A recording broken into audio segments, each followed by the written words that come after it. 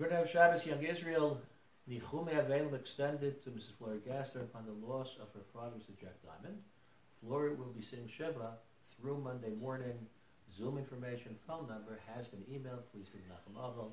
May Florian family only experience nechama, comfort, consolation, and nachas from their children, grandchildren in good health for many, many happy and healthy years. Before Shlema to Chaim Malks, please daven for Chaim Shlomo, Ben Sarah Rivka. Baruch Hashem, Chaim is getting better and should continue on the way to full recovery.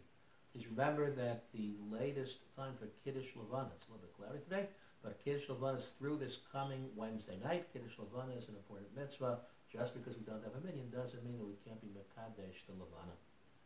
One of my favorite stories, or favorite famous stories at least, involves the holy tzaddik, Reb Naftali of Ropshitz. This little boy, the Melamed, was teaching Reb Naftali how to read. They're reading from a Siddur, Baruch Atah Hashem. They get up to the two Yuds, and Naftali pronounces Yas. Probably some of our kids also had the same experience. But what was unique was the tzaddik's question and his Rebbe's answer. Asks the precocious little boy, but Rebbe, you told me if you have one Yud on top of another, so it's a silent sound. It's a Shavah. Answered the Melamed, when two Yidden are one on top of another, so it doesn't make any sound. It's silent. It's a vacuum. But when two Yidden, two Yuds, stand next to each other, when two Jews are shoulder to shoulder, so then it's godliness. Then the pronunciation is Shem Havaya, is God's name.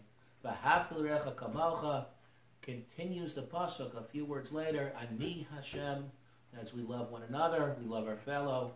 So this is the source for meriting a Hashras Hashchin of Ahibishur Melech. When do we merit the greatest concentration of God's presence, of His Hashgacha, His providence? B'sasef Yachad Rashi Am Yachad Shivtei Yisrael. When we all come together. The Mishnah teaches in Pirkei Avos, I think I mentioned this in the Parsha Shir Thursday night, that Kol Torah she'ein ima malacha sofa b'teila. Torah that's devoid of malacha eventually dissipates and evaporates. The understanding of malacha normally is as one might imagine, so having a means of support, gainful employment.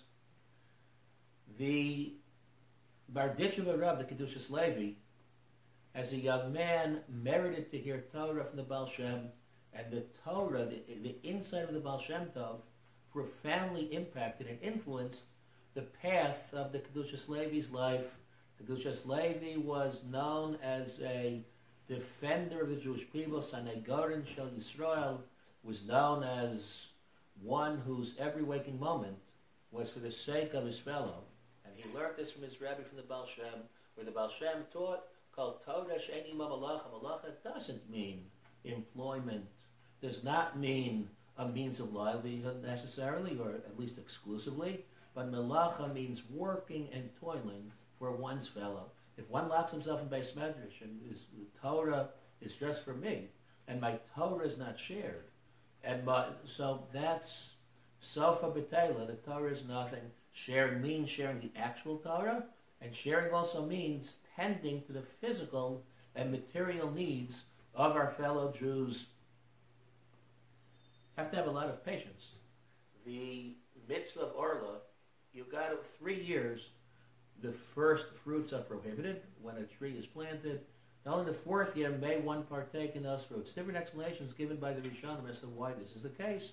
The Rambam explains because the idolaters of antiquity used to cast spells and do different things in order to hasten the growth and in order to keep us away from being tempted to use similar methods, so to keep as a means of distancing from Avodah Zarah, so the Torah prohibits using those fruits the first 3 years. The Ramban says the reason for Orla is so that the 4th year fruits will be especially high quality first, and be brought to Yerushalayim as neta revai. The Medrash though gives a different, completely different, and very very relevant reason, and that is as follows: The reason why one has to wait 3 years to eat the fruits, the first fruits of that tree, is in order to foster, to inculcate patience, savlanut. Not so easy. As with 1 week becomes 2 weeks, 5 weeks, 6 weeks, 7 weeks. The governor just announced a few minutes ago that schools are closed through the end of the year. Got to be patient. And Be'ezras Hashem, we're going to stay strong.